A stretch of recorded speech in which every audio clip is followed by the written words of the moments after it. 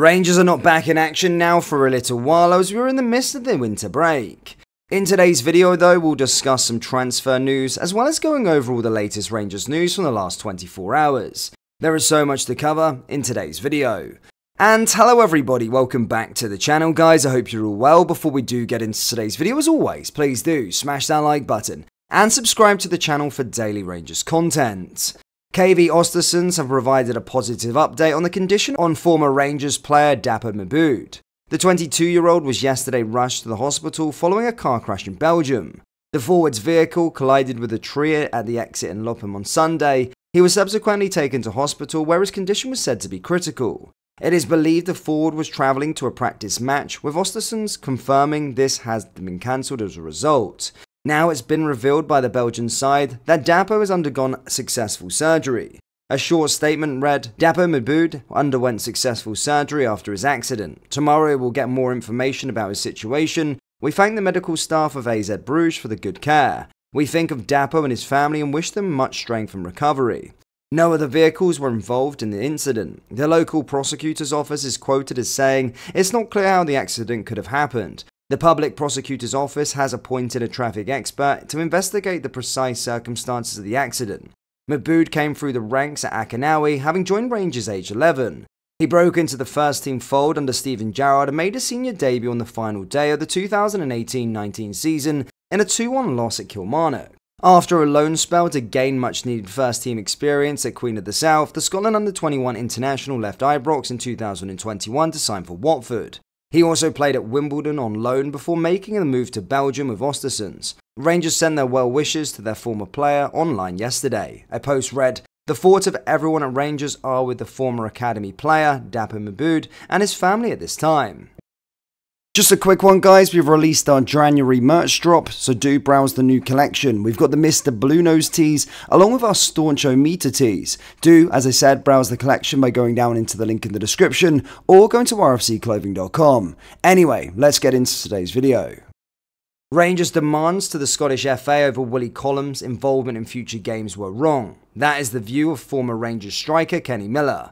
Following last weekend's Old Firm derby, which Celtic did win 2-1, there has been a public war of words between Rangers and the SFA over the non-award of the penalty for handball against Alistair Johnston. Collum, who was on VAR for the game, felt the Canadian did not handle the ball inside his own area and therefore alerted the on-field official Nick Walsh to play on. This has sparked much controversy, with further offside pictures circulated by Clydesdale House to indicate why the decision of no penalty was made. Miller believes the handball call was a subjective decision and feels Collum does not deserve to have his integrity called into question. He wrote in the Daily Record, I don't like seeing referees being put under pressure. Are Rangers correct to ask for an explanation of what actually happened? Absolutely. But they can't dictate to the SFA who's going to referee their games. Willie clearly felt it wasn't a handball, and the majority of people out there believe that was the wrong decision. But that's all it is, a big mistake. Even though 99% of the population would have thought it was a handball. Everyone can see what happened. Willie didn't think it was a penalty, so there was no need to check for the offside later. The lines and the pictures were put out there to try and calm the situation, but offside should never have come into equation. Why would it? Willie didn't think it was a penalty.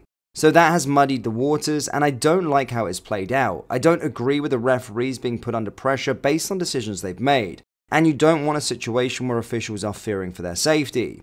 We're all really passionate about our clubs and our game in Scotland. It's okay to be disgruntled at decisions made against your club.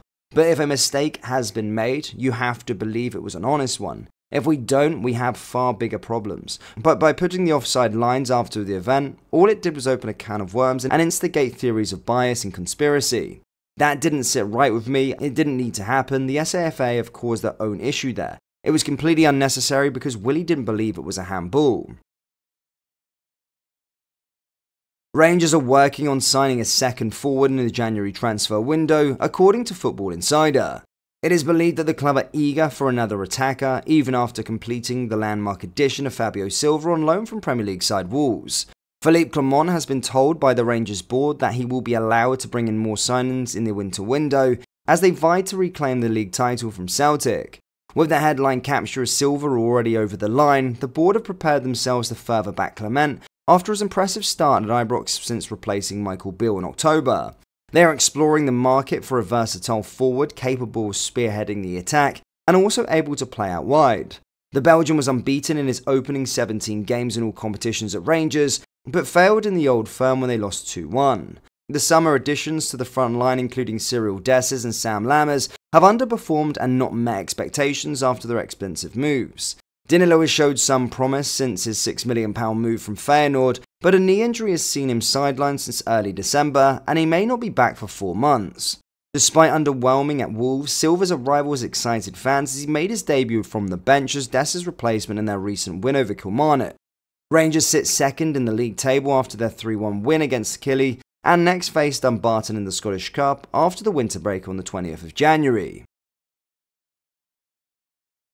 Ridvan Yilmaz is on the verge of leaving Rangers according to multiple reports. Reports claim that the Turkish left-back is closing on a transfer to Serie A side Verona.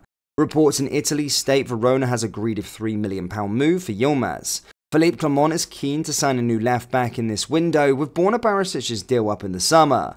There has been speculation linking the Ibrox club with a move for ex-Hibernian defender Josh Doig, who currently plays for Verona, but this new report states that any hopes of Doig moving in the other direction to Yilmaz are fading.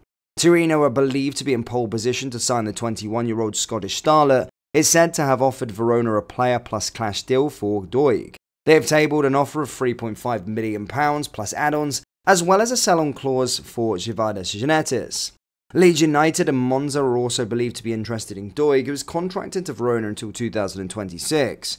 Doig moved to Serie A in 2021 as he pocketed a Hibs £3 million.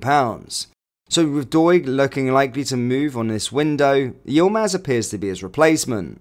This report claims that Clement could now turn his attention to FC20 fullback Gigi Small as a replacement for Yilmaz.